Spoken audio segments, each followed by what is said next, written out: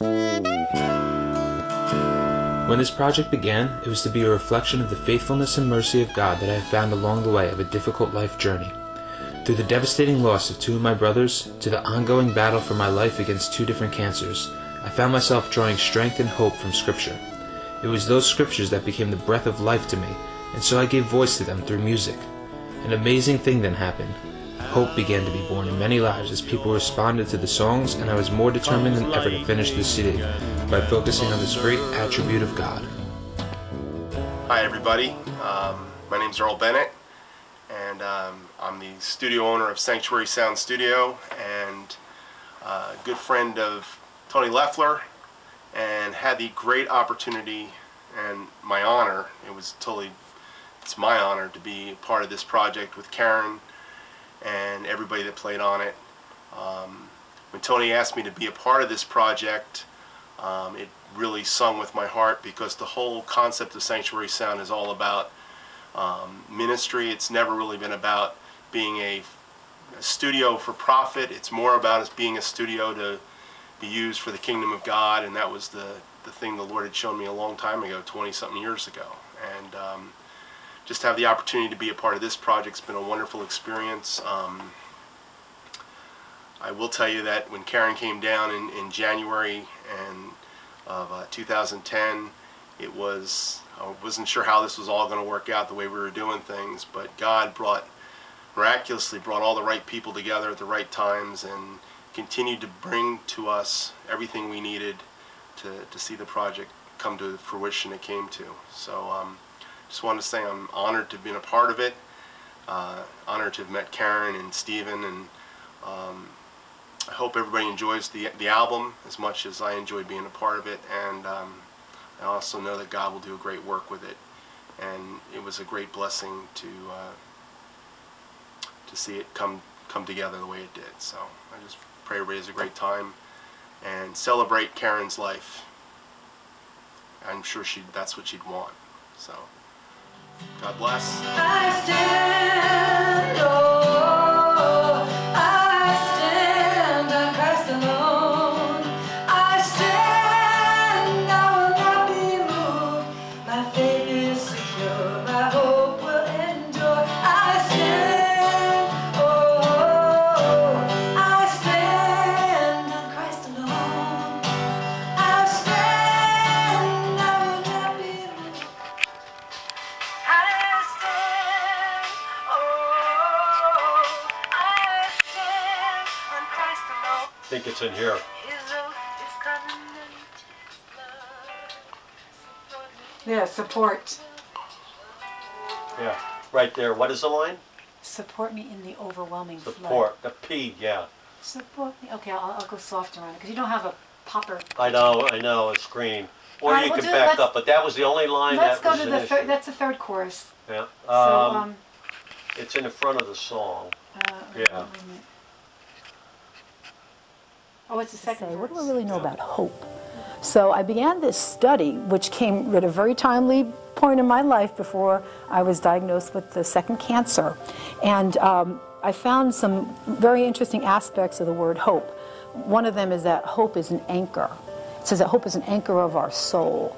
Sort of like, when a ship is in a hurricane, man, and having a real hard time, trying to stay steady, they drop anchor. Because as long as there's breath, there is hope. As long as you know in your heart that God loves you unconditionally, and maybe you've been angry, and maybe that's why you feel hopeless, because you just feel God has let you down. If you surrender that thing to Him and begin to just look in your heart and see if there's bitterness, if there's anger, if there's stuff that you've just kept in there, because hopelessness does not come from God. God is a God of hope, not a God of hopelessness. So if those feelings are somebody, if they're giving up, it's not the place God wants you to be. He wants to pour His grace, because that's where you can stand. It's something that comes from God that I cannot explain. It's walking through that valley of the shadow of death and just feeling God with you, no fear, not even knowing where you're going, but it's a peaceful place. It's a place of resting My cup of mercy is overflowing. My path is sure. But if I'm walking through death's shadow, I'll have no fear. Your voice is clear. You lead me to the quiet waters where my soul will be restored. I'm resting in my Father's goodness, dwelling in your house. Flowing sorrow from a broken heart will fall. Do you catch them all? Still there is. I feel like I know a lot of the scriptures, and when the times of testing came upon me, some of those words came flooding back to my mind.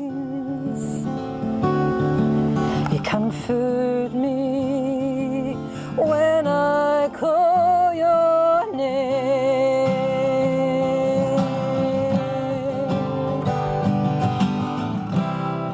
I'm falling on my knees. Touch me, please, where only you can heal. And so I would go to the Psalms or the Proverbs or something in the Bible that would give me great strength and would also bring great hope into my life. And so that is my anchor. And all who thirst for more, will there be filled again. You're such a faithful. Music is such a universal language, and I think it resonates with everyone's heart. Once you hear a conga or an electric guitar or the drums or a bass, I think that just lets people's guards down, and so they begin to enter into the music. The songs that we share are positive and always have a message of hope and encouragement.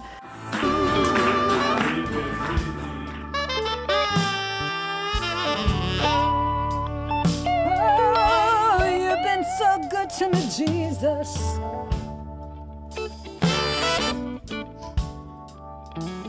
Oh, you're my refuge and my help. Lord, I believe, help my unbelief. Lord, I believe, help my unbelief. Lord, I believe, help my unbelief. Lord, I believe, help my unbelief.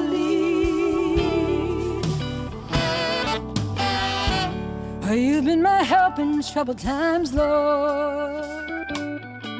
You walk me through the darkest nights. Lord, you've been so good to me.